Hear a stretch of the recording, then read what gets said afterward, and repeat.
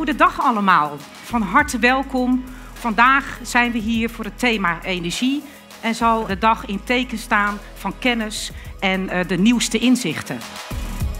En vandaag gaan we proberen de gezondheidsprofessionals mee te nemen in het onderwerp energie. Omdat als iemand klachten of symptomen heeft, dat er in ieder geval iets met de energieverdeling aan de hand is.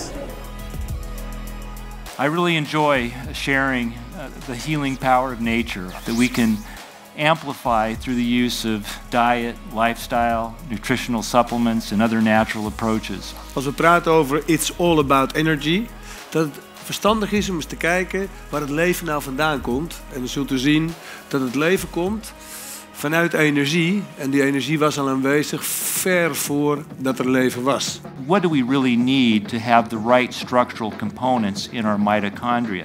We're just going to be scratching the surface today, talking about ways we can protect, enhance, and build better mitochondrial function. Als je een quick win wil voor het gevoel van moeheid weg te nemen, en nou blijkt dat maar één stofje in de natuur de capaciteit heeft gecreëerd om van melkzuur weer pyruvaat te maken, en dat is PQQ.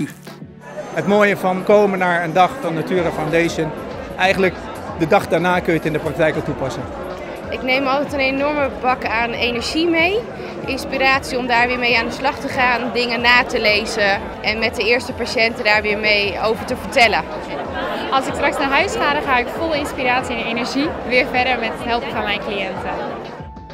En we gaan het komende jaar op elk niveau waar iedereen in kan stappen, dit thema nog verder uit te lichten, zodat iedereen zijn patiënten op het goede niveau kan behandelen.